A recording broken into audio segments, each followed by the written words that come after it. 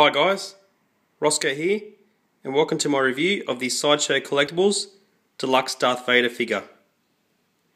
Right, first let's go take a look at the packaging. As you can see, we have a very large box, shoebox style, which is great, nice and collector friendly, 6 scale. I picked up the Sideshow exclusive edition of this, which comes with an extra accessory which I'll show you shortly. Got slight raising of the box here to outline Vader's mask.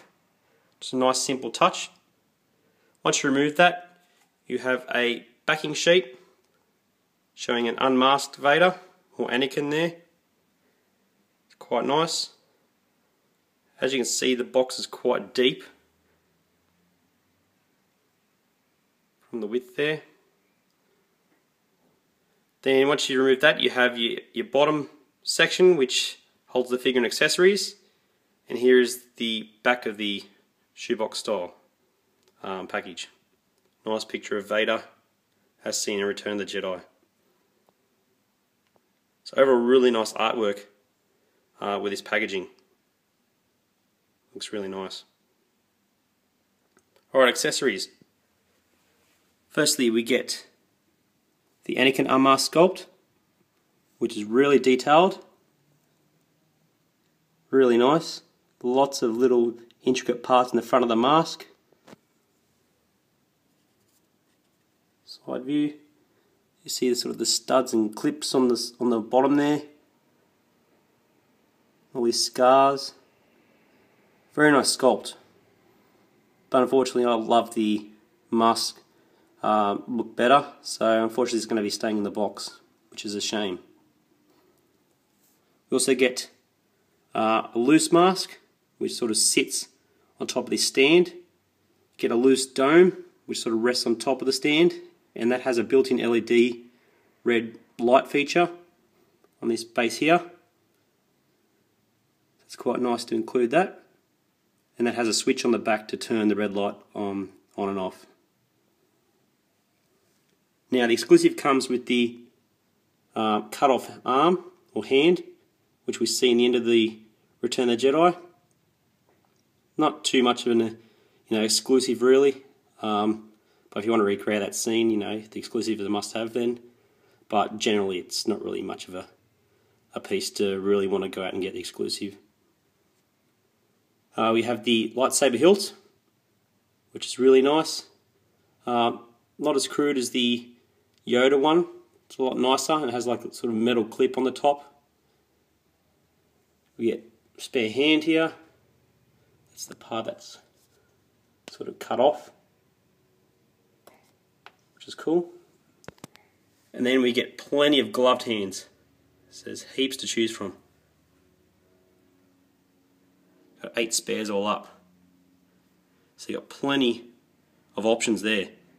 So you got your force choke and your pointing hand, clenched hands for the lightsaber, and so on. So overall, you got heaps there to choose from. Right, we also have this awesome and absolutely massive base here, which lights up. Nice red colour. Got the switch on the back down here. Here it is. So that turns it on and off. Really nice touch, adds to the figure quite a lot. Get the lightsaber, the fully lit one. This doesn't have a light up feature at all. It just has like the red plastic tubing. Camera's only picking up as a dull orange, but it is quite red in person. And here we have the figure. Absolutely awesome. Most iconic villain in history. Finally got one in the collection. Something I've wanted for a long time. Got the helmeted sculpt there. Looks really, really cool. Nice and reflective.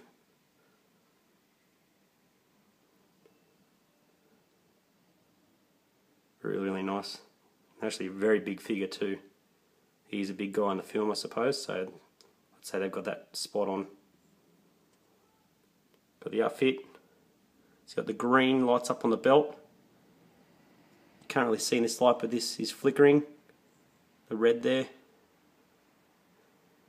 The pants sort of bunch up a little bit in the groin area. That's really unavoidable. Just how it's been attached to the sort of waist and hip area section here.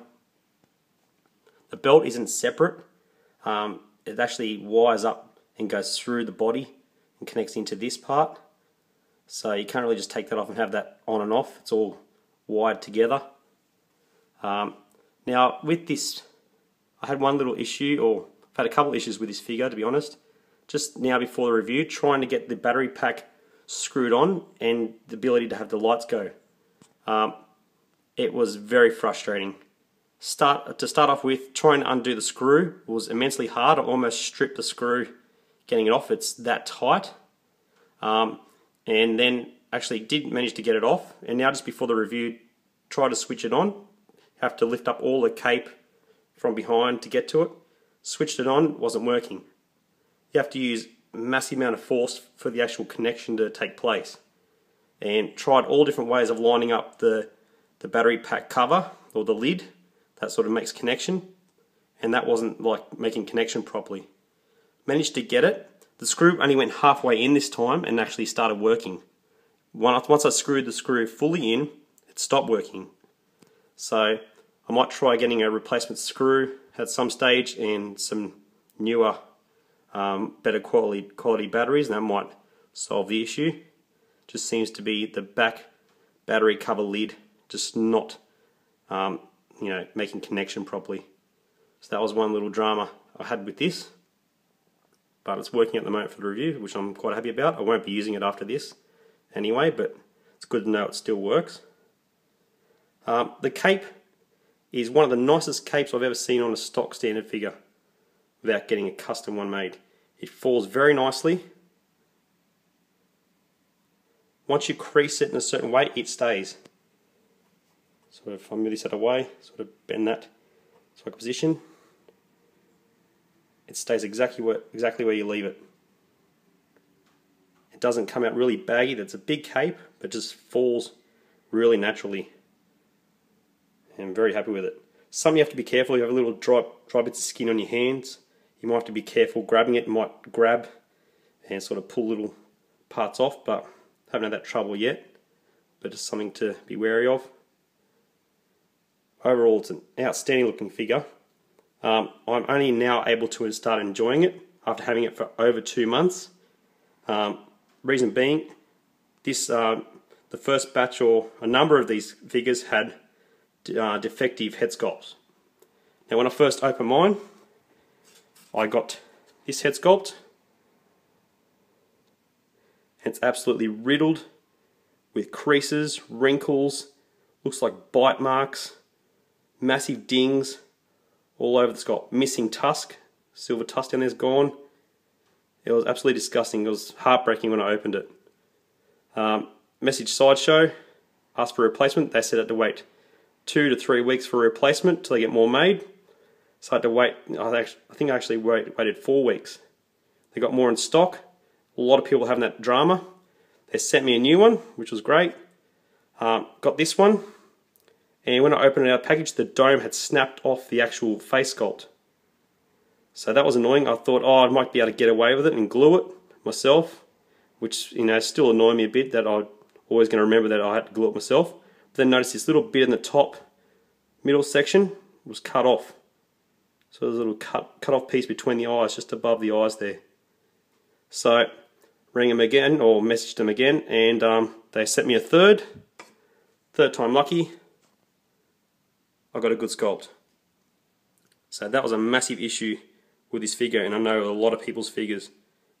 Some people with the later editions or the regular versions have had no problems, but I know a lot of the exclusives had that problem. So I'm glad it's all fixed now, but it was a painful process, and I basically didn't enjoy such a great character and expensive figure for a long time until I got it repaired or replaced. Yeah, so I'd like to give a shout out also to a fellow 16 Oz member. Robert McDermott, who sort of sympathised with my predicament after posting numerous complaints on that Facebook page, 16Oz. Great bunch of guys on that site. And he sent me an audio accessory for the Darth Vader sound effects. So I'll just plug it in and so get an idea what he's like with his sounds. So I'd like to thank Robert for that. Adds to the figure, and it's good to know there's some great guys out there that support other collectors, and it just sort of complements this piece a little bit more, having a sound effect to go towards it. Very iconic villain, and long overdue character in the collection, that's for sure. Alright guys, I think I've covered most things. Thanks for watching. Hope you've enjoyed this review. I'll catch you guys later. Bye for now.